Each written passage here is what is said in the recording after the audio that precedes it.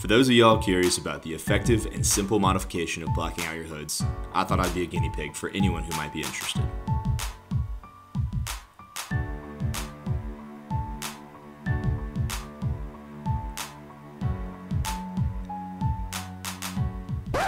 Wait, but why? In addition to channeling the spirits of camel trophy adventures of old, a blacked out hood can minimize glare, reduce brightness, and fatigue your eyes less than the reflection of the bright sun for hours on end. Something to consider if you may spend an hour angled up the side of a mountain pass. Anyways, the function has outlasted time, even seen today in production vehicles such as the Jeep Cherokee Trailhawk, of which my mom currently tears up the back roads in.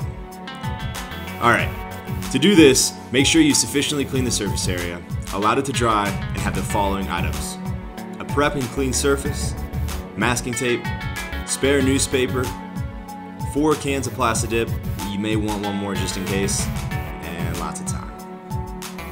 Here's a condensed time lapse of me actually putting on the 4 layers. I cut the 30 minutes in between the coats to dry out.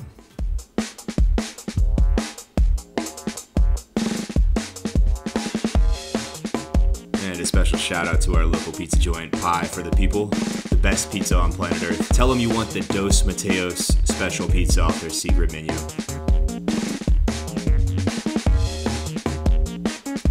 So after 4 coats dried with 30 minutes in between, I added a finishing touch and was done with the spraying. The mask provided more pushback coming off than the reviews and tutorials I'd seen. Perhaps I should have removed the mask prior to paint drying, or I should have let it completely dry for another couple hours. But unfortunately I have some rough edges. Here's the finished product. As you can see, the passenger side did not stick very well. My short fix was to spray an additional coat on the area that's been uplifted by the removal of the mask. This mod is ultimately about function though, so it will serve its intended purpose. So there you go, a quick, easy, and fun summer mod that'll help keep that sun out of your eyes. Tell me what you think, or if you have any suggestions about successes or failures that you've had with Plastidip. Thanks.